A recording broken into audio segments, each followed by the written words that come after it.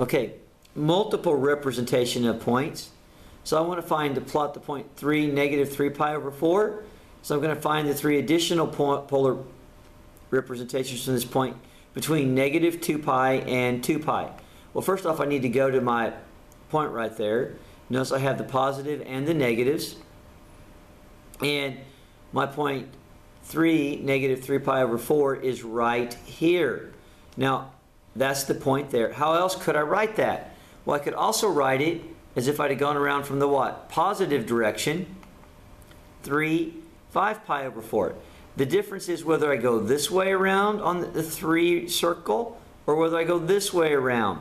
This one was negative, that one was positive, but the same place. I end up at the same place whether it's each one of these. Now also something else I want to point out, another way I could write that very same point is, look, if I took the line and went straight across, notice this one's in red, I would be right there. What is that angle right there? It's pi over 4 or negative 7 pi over 4. Pi over 4 would go this way, negative 7 pi over 4 would go there.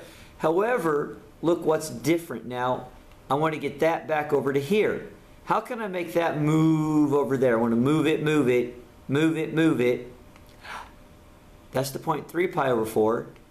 But guess what? If I change that 3 to a negative, it's now no longer there. It's on the opposite side over here. So the other point I could also have, if that's pi over 4, it also could be negative 3, negative 7 pi over 4. So notice we have 4 ways we can write this one point.